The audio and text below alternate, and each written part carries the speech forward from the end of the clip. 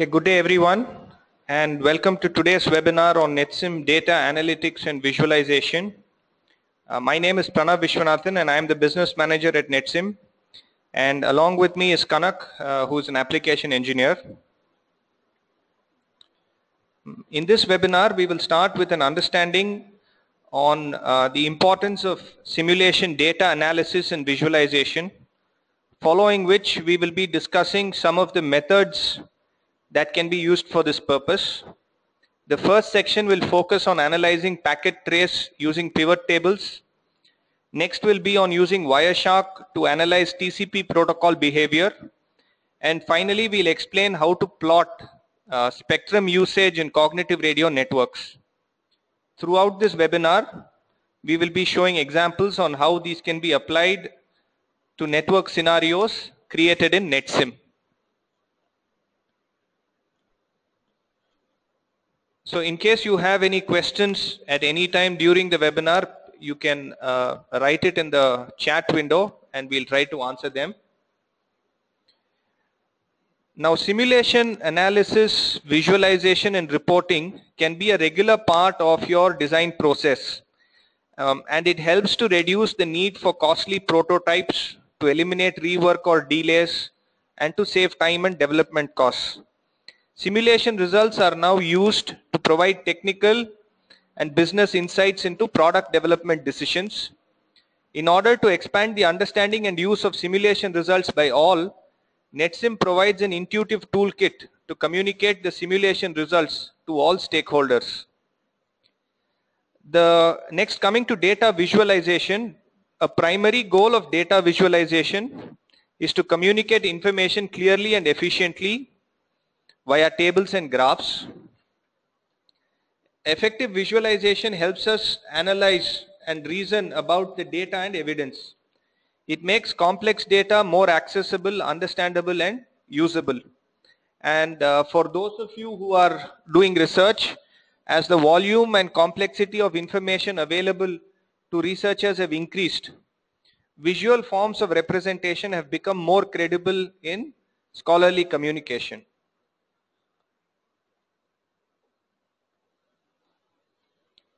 Now, coming into the analysis part, quite obviously being able to analyze data can help you make better decisions. But sometimes it's hard to know where to start, especially when you have a lot of data. A pivot table allows you to extract the significance from a large and detailed data set. It's a great way to summarize, analyze, explore and present your data. They are highly flexible and can be quickly adjusted depending on how you need to display your results. You can also create pivot charts based on pivot tables that will automatically update when your pivot tables update. An important advantage is that pivot tables are very easy to use. We will be showing how you can easily summarize data by just dragging the columns to different sections of the table. The columns can also be rearranged as you wish with the click of a mouse, and with the help of pivot tables you can handle large quantities of data in a single go. We'll be explaining this to you now.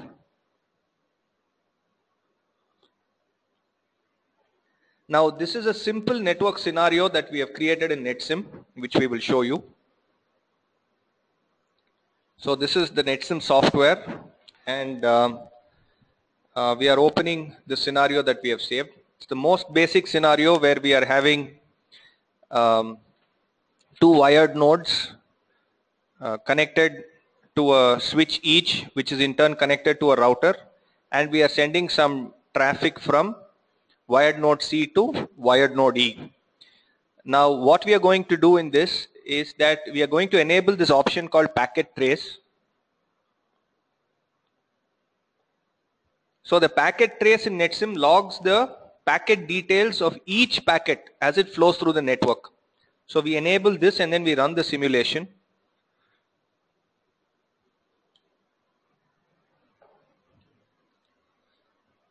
And now the simulation is completed. And on the left hand side you can see this link called open packet trace.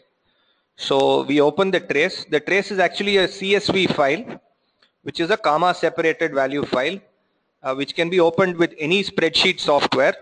In this case, we are selecting Microsoft Excel as the spreadsheet software. Now you can see that this is a very large file. It has a number of columns, more than about 30 columns, and it has about 7,000 lines of information, 7,000 rows. And remember, this is for a very simple scenario with just two nodes, with just data being sent from one node to another. Now some of the columns in this trace will include the source, the destination, transmitter, receiver, and then you have various timings that are there in this. When did the packet come to the application layer? When did it go to the network layer? And so on. It's just a huge file with all kinds of information about all the packets that were transmitted during the simulation. Now the first thing we will do is that this is currently as a spreadsheet, and we will convert the spreadsheet to a table.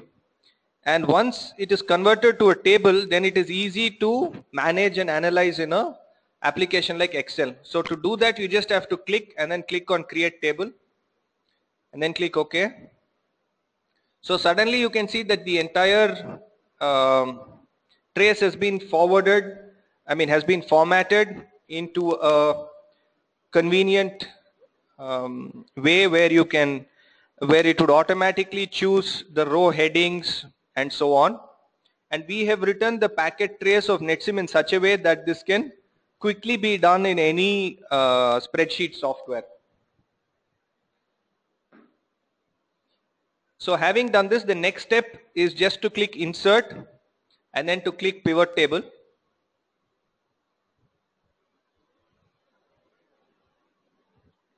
So once we do that, you will reach this particular screen where you can see a number of pivot table fields on the right hand side. And this field list contains all the column headers. So if you see the trace, whatever are the column headers, which is over there, the top first line, all those column headers are now available as field items on your pivot table fields. And then what you can do is you can just drag and drop these particular fields into whether you want them in a row or you want them in a column or you want to summarize the data and so on. So let's say, for example, we wish to know the number of packets sent from all sources to all destinations. So in this case we had only one source and one destination, so it is pretty easy for you to get that information. But had it been a larger kind of network, then it would not have been that simple for you to get this information. So for this case, I'll tell you, suppose you want to find out how many packets were sent from all sources to all destinations, then all you need to do is drag and drop source ID into rows. So when you do this, you can see the row labels are now showing on the left hand side. And then what we do is we add the destination ID to columns. Okay, so now you have got a table with rows and columns where the rows are the sources and the columns are the destinations. And then the packet, control packet type, we just add it into values.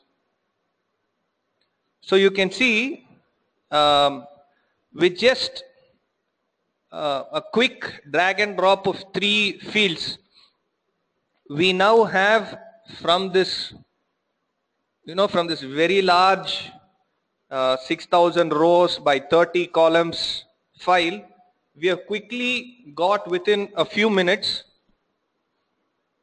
what are the sources, what are the destinations, how many packets were sent from node 3, from node 5, from router 1. So here you can see node 3 to node 5, 3,437 packets were sent. Node 3 to router 6 packets were sent, a total of 3443. Similarly, node 5 to node 3, 3, 4, 2, 7 were sent, and then there was 6 sent there, and this was what was sent by the router. So this is a very quick table. Now if you want to, let's say, chart this, then all you need to do is just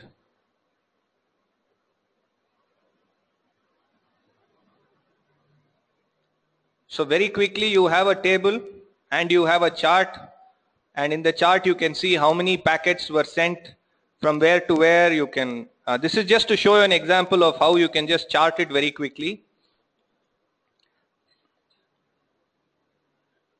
Now now let's say we don't know what these packets are. What are these 3,400 packets sent from 3 to 5? What are these other packets sent between the routers? Let's say we want to understand this. We want to drill deeper, because some of this could be data packets, some of this could be control packets, and so on.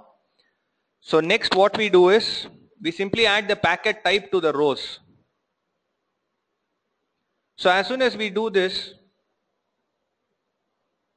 we can see that of these packets, of the 3,437 packets that were sent from 3 to 5, 8 were control packets. The remaining is our own custom application which we have designed.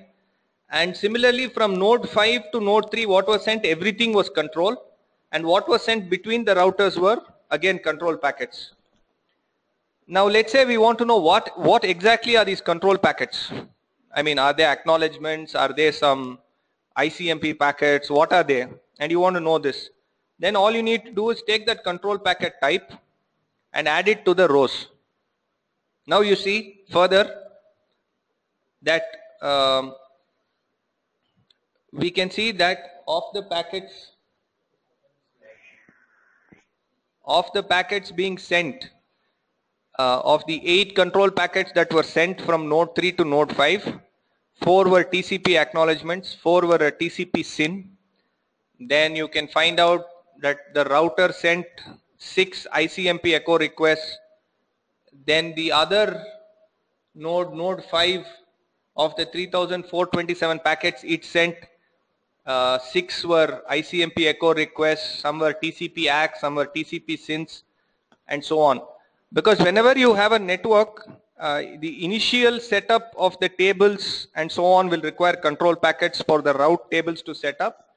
Similarly, if you have TCP protocol running in layer 4, then for every packet that is transmitted, you will have a acknowledgement that is sent.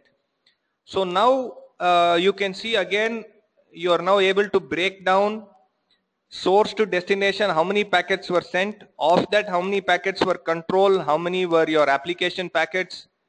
In that, how many control packets were ICMP echoes, how many were TCP ACKs, how many were TCP SYNs, and so on. Now let's say we want to drill down even further and see how many in these were errored. Then all you need to do is take packet status and add it. And then now you can see of these how many were errored and how many were successful. So here it is showing that 3 packets were errored, the rest were successful, and so on. So with like 5 minutes of work, you can analyze this entire trace file make sense of the trace file in terms of the data you want. So in this case, we have shown you this example where we are showing you in terms of packets sent, packets received, error packets, control packets, and so on. The same analysis can be done for you to get several other metrics, such as you want to find out throughput, error, power consumption, packet drops, delays, and so on. So any kind of metric that you want, that you can get from this data, you can very quickly set up a pivot table and then drag and drop the particular columns you want and get the data. Then once you have the data, you can just click chart and get a pivot chart. So these are just small examples of what can be done, and the power of these tables are incredible. And to let you all know, we have specially architected NetSim packet trace so that this kind of pivot table analysis can be done quickly. So the base data that is provided by the packet trace, our technical team spent, we have spent many months in getting this right so that this kind of analysis can be done quickly. To do something similar in an open source tool like NS3 would probably take many weeks and would involve writing very long scripts to get this information. So this is something that whereby you can analyze large amounts of data very quickly and make sense of the data. So next, before we go to the TCP section,